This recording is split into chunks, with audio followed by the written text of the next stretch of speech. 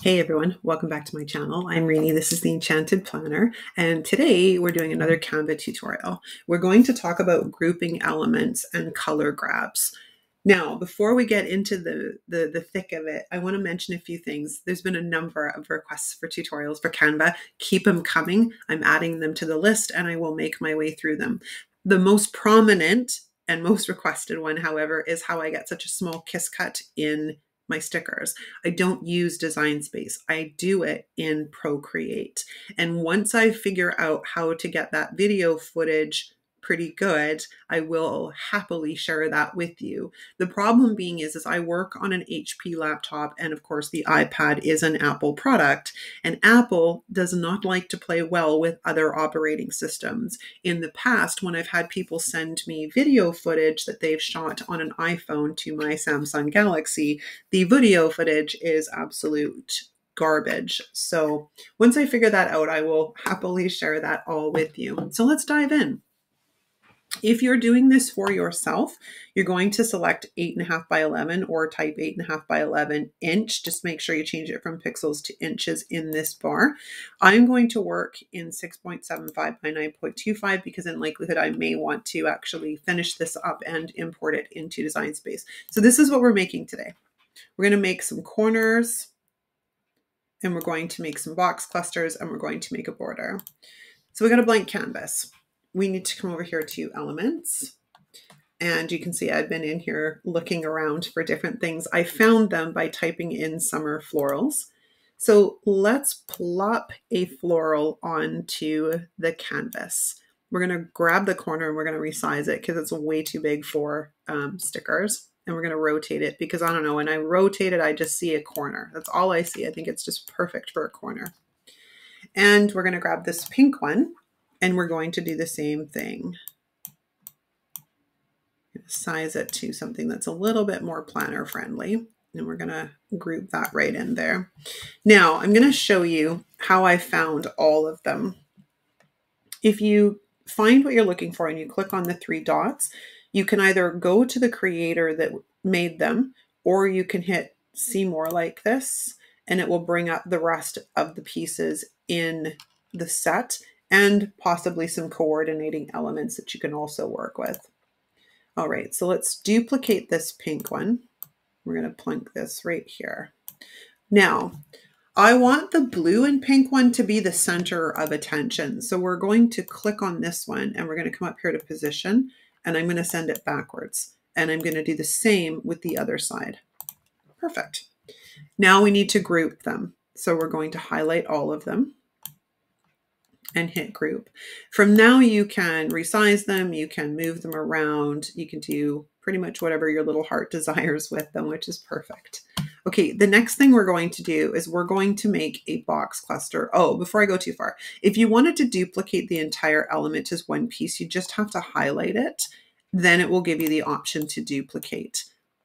Otherwise, if you just click, let me get this 90 degrees.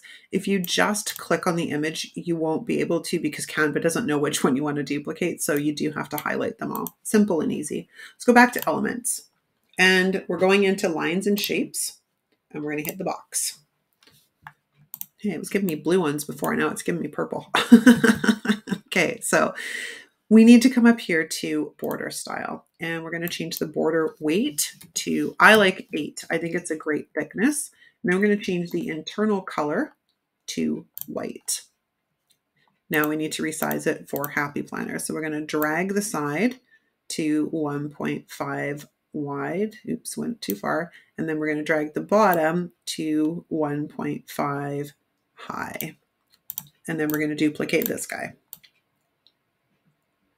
Okay. We're going to come back over here to elements, and I want to grab these florals again. So let's grab the blue one. And we'll resize him. And we're going to rotate him by using the arrows, and I'm going to plunk him right there.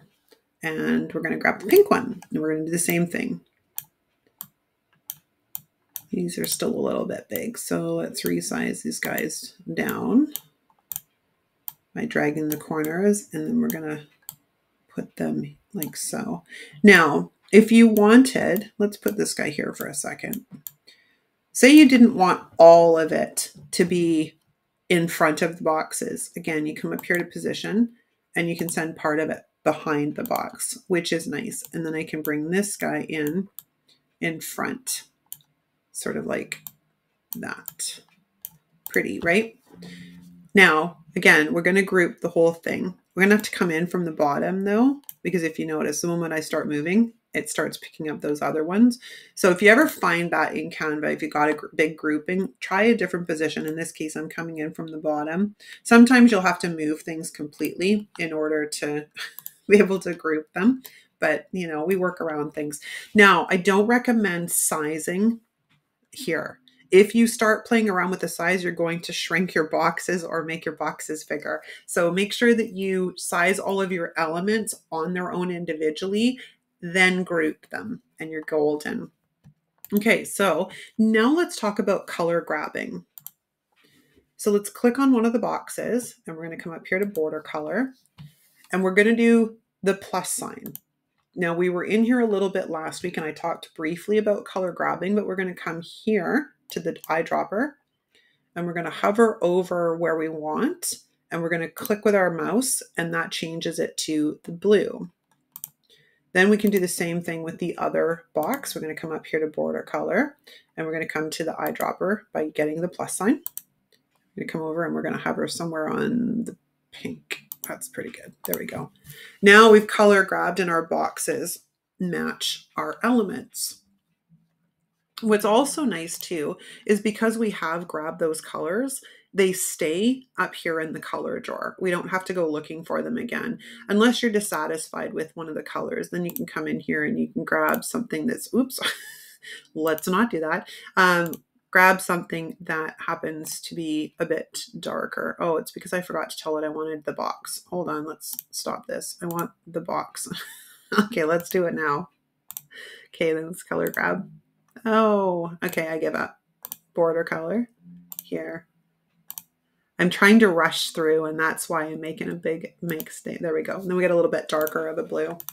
Okay, so now we're going to duplicate this element. So again, we have to highlight all the elements and then hit duplicate or Control D on your keyboard if you'd like.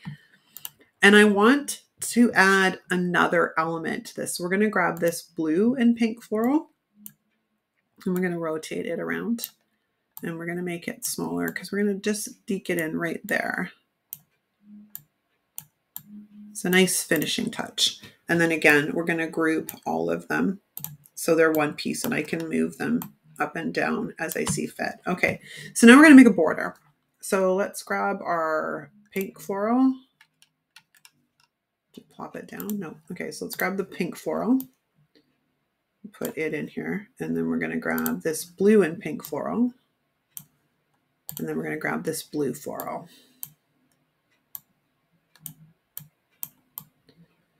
And again, depending upon how you want it to lay, you can make this one the centerpiece by bringing it forward. Now, to save ourselves a bit of work, we're going to highlight all of these and then we're going to resize them a little bit and then bring them down. But because I have them all highlighted, I can also duplicate the entire piece and then just lay it in beside. Then I can group them all as one piece and resize them or what have you. And that's the quickest and easiest way I've found. Like I find all kinds of little cheats to try and get around doing more work in Canva, but it works, right? Okay, so that's the basics. Really, that's the basics of grouping and color grabbing. What I really suggest is just get into Canva and play around. Use the tutorials I'm putting out, but get in there and play around because there's so many things that can be done in here. And I will, of course, continue to add to the list. But what do we do with them now? So now you come up here to share and download. If you are going to import this into a software, you have to download a PNG with a transparent background. If you're planning on just printing it out and cutting it out yourself by hand, hit PDF standard and then hit download and you are off to the races. And then, like I said, you can do what the steps necessary in your cutting software if you are importing it. Because these have a solid border, theoretically, they should cut all on their own. you can create a border for them with the offset option in your machine settings, or not machine settings, your platform, what do you call it? The software. But this should cut with a border with that, like on its own, because we've got solid, it's all solid around. Okay, that's a wrap. Thank you, thank you so much for watching, you guys. If you enjoyed this video, give it a thumbs up. If you're not subscribed, hit the subscribe button on your way out. That's getting ever more important as Canada, has our censorship bill coming through on the platforms. And if you're new to our channel, drop us a comment down below letting us know you're new so we can formally welcome you to the community. Thanks so much for watching, you guys. I will see you next time. Ciao.